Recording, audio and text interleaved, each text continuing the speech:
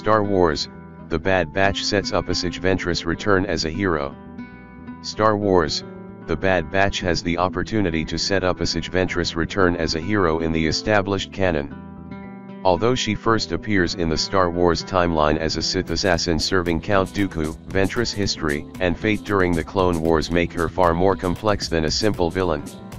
To that end, Ventress' imminent return in The Bad Batch may continue her redemption arc seen in the Clone Wars as well as in Dark Disciple written by Christie Golden. In the middle of the Clone Wars, Darth Sidious orders Dooku to eliminate Ventress. Following Dooku's rejection, Asajj reunites with the Nightsisters on her homeworld of Dathomir. Following a handful of failed assassinations against Dooku and the massacre of her sisters, Ventress becomes a bounty hunter before eventually forming a romance with the Jedi Quinlan Vos, and she seemingly gave her life in Dark Disciple to save him.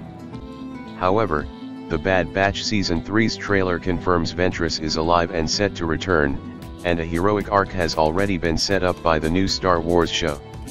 As seen in the episodes of The Bad Batch Season 3 released thus far, it's been confirmed that Project Necromancer is well underway at the dawn of Palpatine's galactic empire.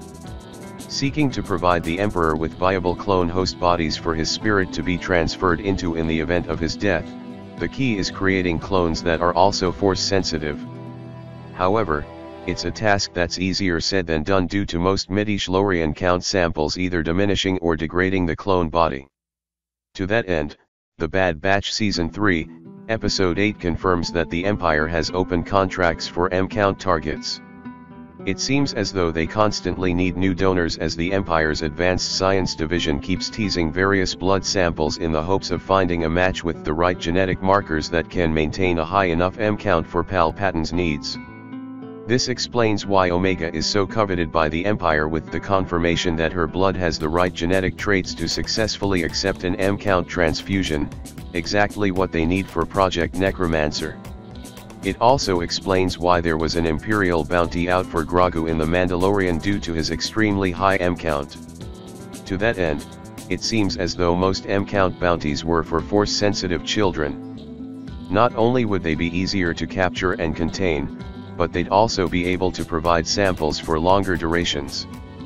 This dark concept also ties back to the bounty hunter Cad Bane, who at one point was kidnapping Force-sensitive children for Palpatine during the Clone Wars, and is also set to return in The Bad Batch Season 3.